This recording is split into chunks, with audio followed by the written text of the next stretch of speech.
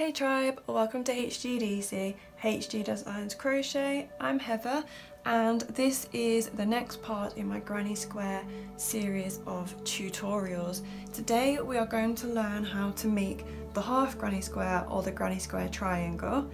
Now these have lots of uses and I actually have used them in one of my designs. This is called Invested and it is a vest made of, or a tank top made of granny squares, and I used the half or granny square triangles to create the neckline. Now to make a granny square triangle you are going to need a hook. I'm using a 3.5mm. You're going to need some scissors and you're going to need a darning needle to take care of these ends.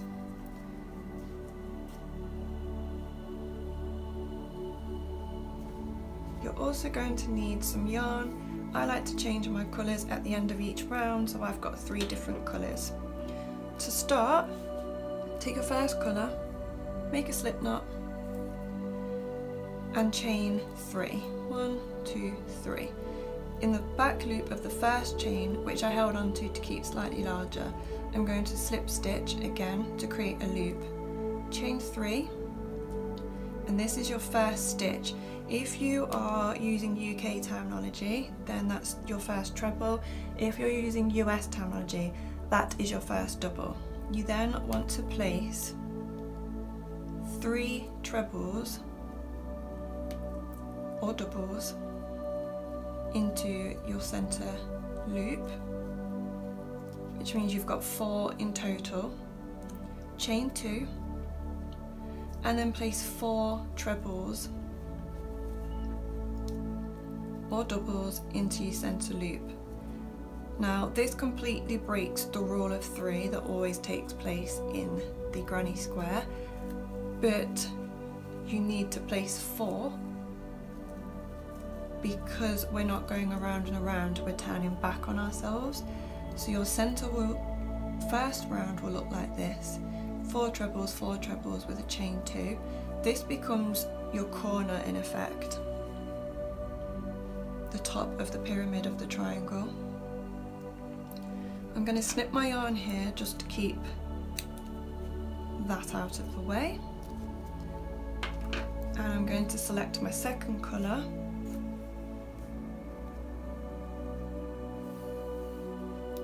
slip stitch to join, and then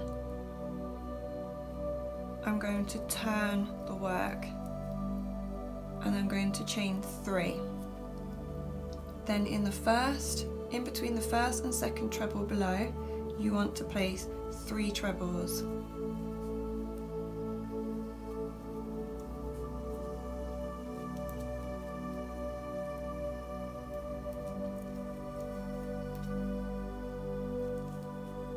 Which then looks like this. So that extra treble that we put in becomes the foundation for the triangle, which creates this straight line across the bottom here.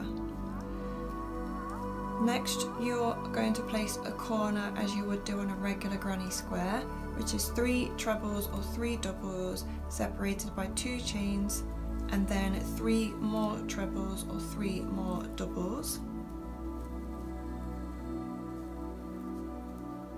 Having done that, you then want to place 4 trebles in between the last and second but last treble or double.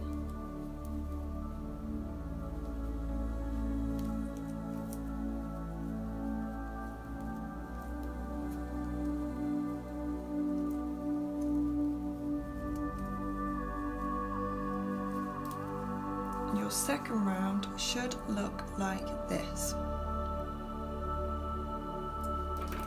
I'm going to snip my yarn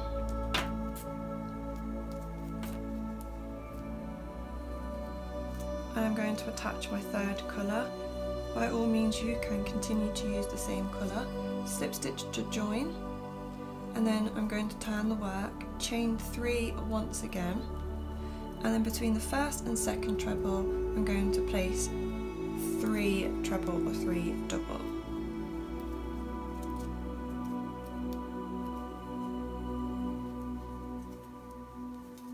which means with the 3 chain to start we have a total of 4, like so.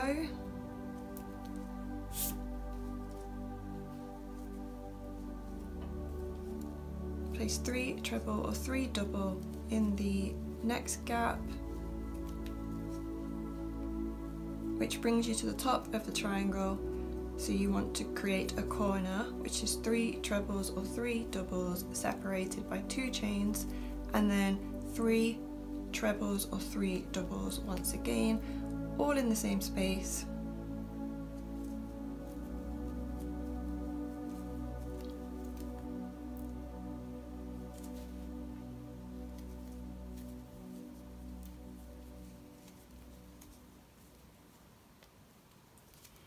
Then place 3 trebles or 3 doubles before you get to the last part. In between the last and the second but last treble or double, you need to place 4 trebles or 4 doubles.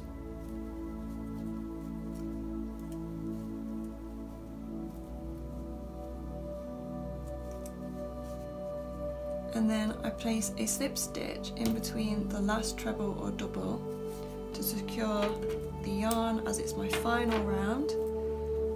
Pull the yarn through, and there you have it. You have a 3 round granny square triangle or half square, and you can continue with as many rounds as you like. You can also make another one and slip stitch into these sections so that you have half of a square that's in one colourway and half of a square in another. So have fun playing around with all the different effects, and make sure you check out the rest of my granny square tutorial series because there's lots of great stuff there for you to learn. Okay then tribe, take care, happy making, see you soon.